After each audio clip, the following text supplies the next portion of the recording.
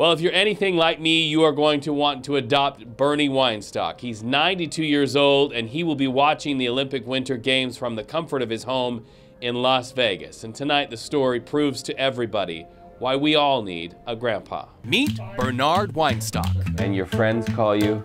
Bernie. Bernie to friends, but to Olympic bobsledder Evan Weinstock, he's Grandpa. Grandpa Bernie. Yeah. You're not at all proud of this kid, are you? I'm tremendously proud of him. Bernie's that kind of grandpa who may repeat a story or two. I would put my hand up high and he would jump to give me a high five. And a grandpa who keeps... So you keep his clippings? Yeah. Every mention of his grandson... Weinstock, brightest of stars. In every newspaper clipping. All-state champion. A grandfather who holds on to every picture ever taken. This is a good-looking picture of him. What, are you saying the others aren't? Yeah. Well, Pictures of a boy who grew up to be an Olympian. it's a dream come true for him. And again, he's living a wonderful dream. Bernie Weinstock is a grandpa in a world that needs more grandpas just like him. Why does the world need a grandpa?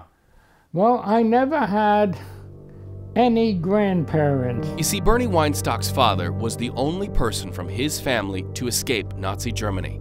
Being a good grandpa to his grandkids perhaps is rooted in the fact that Bernie didn't have a grandpa growing up. I never knew any grandparent. They all died in Europe. Perhaps Bernie's optimism is part of the push when Evan Weinstock propels his bobsled down winter tracks. He says he won't think of his family's losses when watching Evan compete and hopefully win. He'll only think of how good life is, even after tragedy. I tell everyone, and I'm telling you and the whole world who watches TV, there's nobody in this world that's luckier than me. Who can be luckier than me? No one. You won the lottery. Yeah, You won the lottery. that's true. And if Olympian Evan happens to call his grandpa from the track in Pyeongchang, Grandpa, I need some advice. What do you tell him? Push hard. So Evan Weinstock sure to have a little bit more push in his step because of the encouragement all through his life of his grandpa Bernie.